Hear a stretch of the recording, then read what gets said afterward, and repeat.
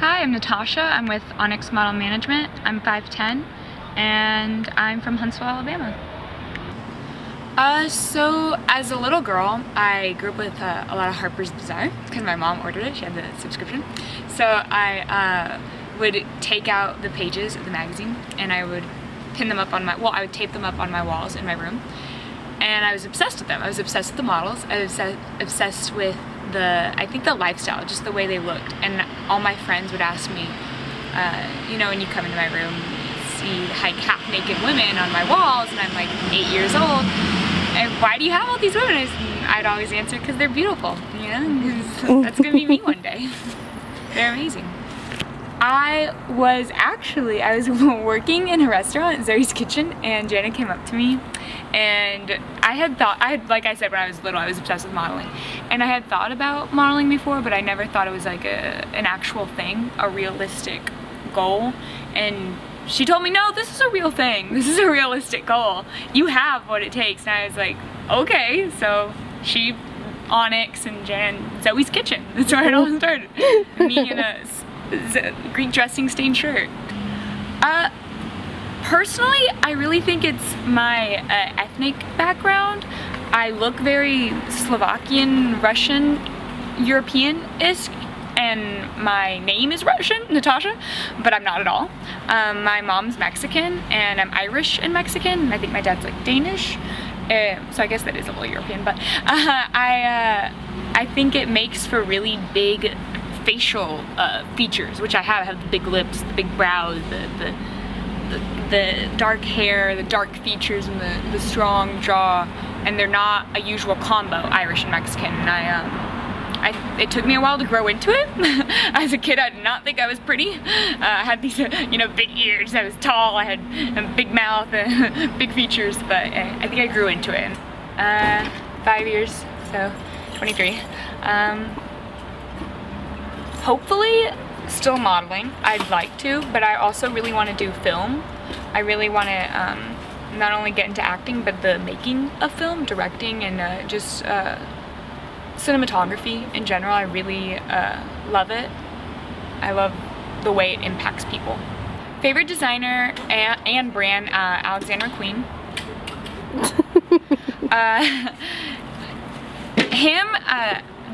Favorite designer because of what an icon, what a game changer for fashion. I mean, can you name someone else who impacted the world that much, not only in everyday life, like in American people, and but not just American world, you know, common people, but also in fashion, the way a show was. He made it a theatrical show.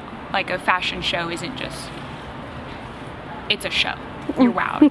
My dream show to walk, I put a lot of thought in this, it's Dolce & Gabbana for sure, just because their shows, like I said with Alexander McQueen, are a show.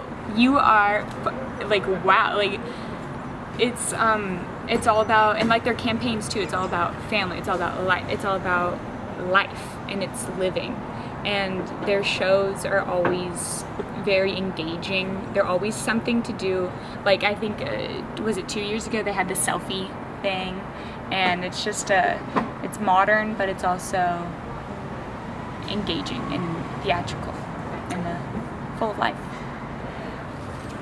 I've been really fortunate growing up. My mom was a flight attendant, so I got to travel a lot because she had, you know, the abilities to. So, but I've never been to Spain, and I really, really want to go. I think, like I said with Dolce & Gabbana, it's full of life. I want to experience it and be a part of it. In my free time, I really like ballet. I danced with a pre-professional program, basically like on a pre-professional route, and ended up leaving that, obviously. But so whenever I can, I try to take open classes for ballet. I also film. Like I said, I really love film. I'm really interested in it, and I'm in college right now. I'm leaving after the semester, but my film class is definitely the best thing about school so far. I am so like captivated by it. I want to start modeling now. I want to, because I can always go back to school, and I'd like to go to a school for film. So I think that opportunity would be even better with a modeling background, with the connections I could make and with the people I could know. Oh God, it's bad. Like, it's really bad. Like, I feel like I had PTSD afterwards. So this was with ballet. It was 2 years ago, or no, it was last year, the Nutcracker. I was in Flowers, the dance of the Waltz of the Flowers, and I was just an understudy. I had never, I'd done the actual dance like 3 times. Yeah, 3-4 times I'd done the actual, like, in the corps, done the dance full out. They put me in 2 shows, and I go to do the first show, and I'm in the wing, and the left side goes, and they do, and then the right side goes on stage, and I had a girl tell me when to go because I didn't know. So the left side goes, and she tells me, go. So I go, and I'm the only one on my side who goes out, and I am standing there by myself. I did have a tear roll down on stage, smiled, and just stood there and waited for my side to follow along. But yeah, definitely the most traumatic and embarrassing thing that's ever, you know, it was in front of so many people. I survived though. Probably the lifestyle change I've recently had, because with taking modeling seriously and wanting this to be my life, like I want this, I want it so bad.